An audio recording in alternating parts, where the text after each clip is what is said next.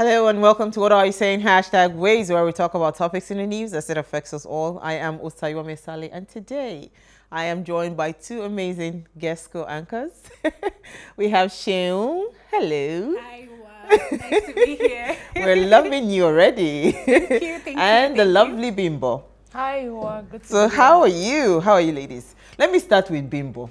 Both of you are lawyers. By the way, what's the thing with lawyers looking like supermodels? Like, I don't get it. Like, how are you, Bimbo? I'm very well. How has the Sunday been for you?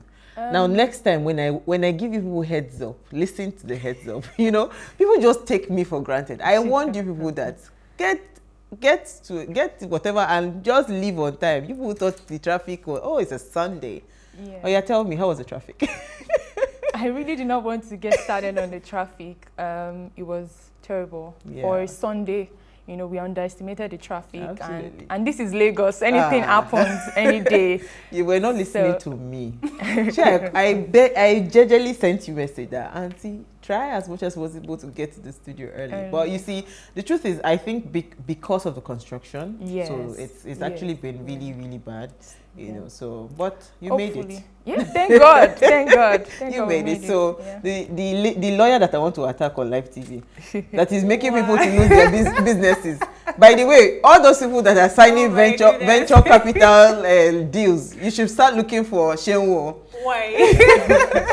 Sheung, how are you doing? Hi, Hua. Nice to be here. I'm really loving it. So how are you doing? I'm fine. I'm good. So tell me, this deal with businesses, you know, losing their equity and all of that, you know. So we were having a chat before Bimbo Yes, joined us on set.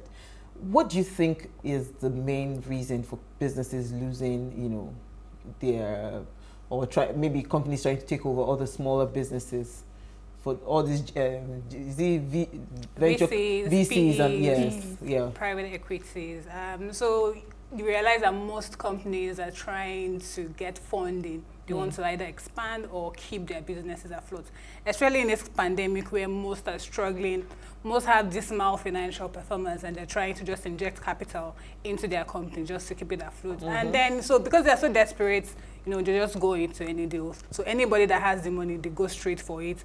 And then they don't look at the terms, they don't look at the structure, and they don't just pay you. You know, and then when you even advise, sometimes they're just like, you know, I need this money, I'm just going to sign it. And then at the end of the road, you just realize that, oh, I'm being kicked out of my company. So it's really sad. It's really sad. And you say you're passionate about businesses as well. Yes, yes. But what, you know, in addition to what Sheung said, most times they would get a lawyer actually, but they don't listen. Right, because they need the money. We can't blame them. And most of the PE firms also take advantage of the fact that they need this money. So you're getting like, let's say $1 million, that's a lot of money. And it might sort of change the operations of the business. So at that time, you're not looking at the big picture in terms of the management control. How do I, you know, keep this business afloat? That is what is on their mind. Then after the business blows and then they are chopping money, typically, and the PE firm comes and says, okay, so we own the majority share in your company and we're taking over the company at that point. All right, so today we're not talking, we'll bring you from where we're going to discuss venture capital. Well, today we're discussing networking. And here's what we found as today's quote. Networking is not collecting contacts. Networking is about planting relationships. Do you agree with this?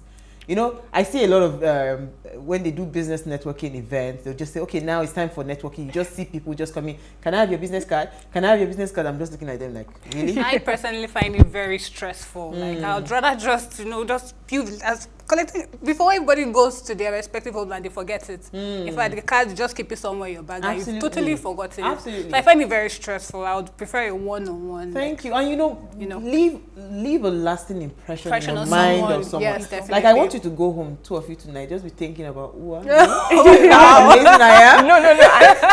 I think that will work out for me. I'm already thinking about how amazing you are. So they say networking has a bigger impact than education, marketing, and anything else you do for your business. Not only is networking a shortcut to success, but it also helps build long-term relationships. Now, Gina London is here to discuss networking, but first, let's take a break for what's in the news.